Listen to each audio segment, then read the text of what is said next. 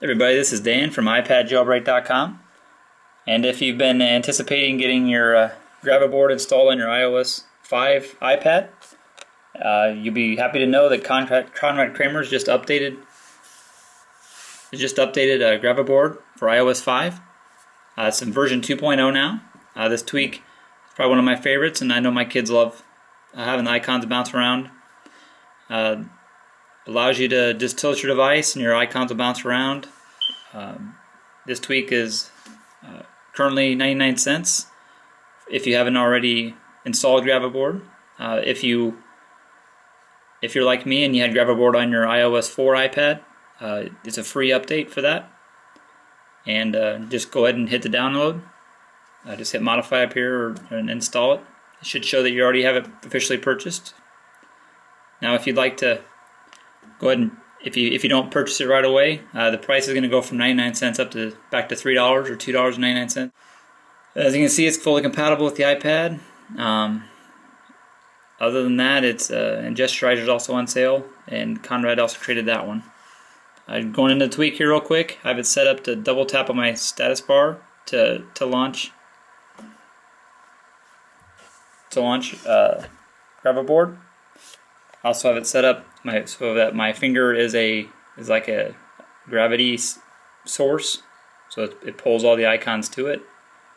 I don't have my dock enabled, but you are able to enable that, but you have to turn off paging. Alright, here's Graviboard in landscape mode on my home screen. You can see it's just a fun little tweak here. You can actually select an icon while they're bouncing around. Let me turn back here. So if you go down to Graviboard, you have some options here. You can allow page swiping so that you can flip through the pages. You can turn that on and off. If you turn that off, you can include your dock in that. So if I go back to my home screen here, so now my dock is enabled as well in the craziness. So if you want to launch an icon while they're all piled up there, you can pick whichever one you want. I'll go back to my settings here. You can set your simulation settings. You can have how much gravity, how much bounciness, and friction. So you can adjust those and to your liking.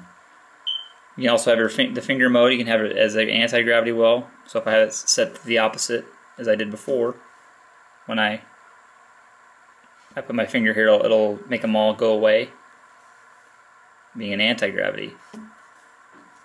Makes it hard to select an icon when you're trying to launch one though. So you guys, if you have Activator installed, as you can see here, you can select how you want that to happen. So instead of double tapping the home bar, I can just select hold. So if I go back here and I just hold up here, it'll launch it. Or you can select, you can shake your device, other ways, slide in gestures, those kinds of things to launch Graviboard.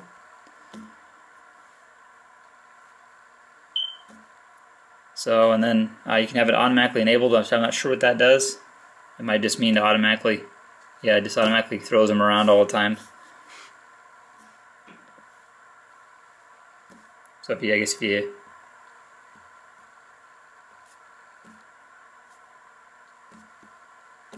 I'm not sure what makes that, what automatically enabled it does.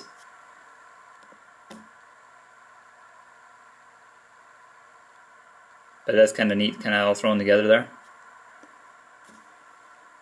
Allow page swiping, allowing launch of amps. So you can turn that off so that you can throw if you turn this off here and have your finger mode and just have nothing for that, you can throw the icons around when you're in that mode.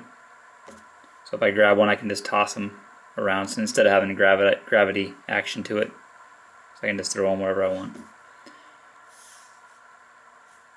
See, it won't let me select it here. I have to hit the home button, it'll bring it back, and you can launch an app. One of my favorite tweaks here. If you guys have any questions or comments, be sure to leave us a comment at iPadjailbreak.com or out on our YouTube channel.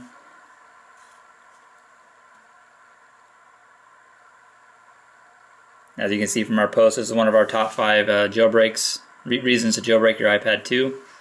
And also, Conrad, I had a question about how to get the why was my dock toggle grayed out, and he replied, if I zoom in here, he replied 31 seconds or 18 seconds after I asked the question.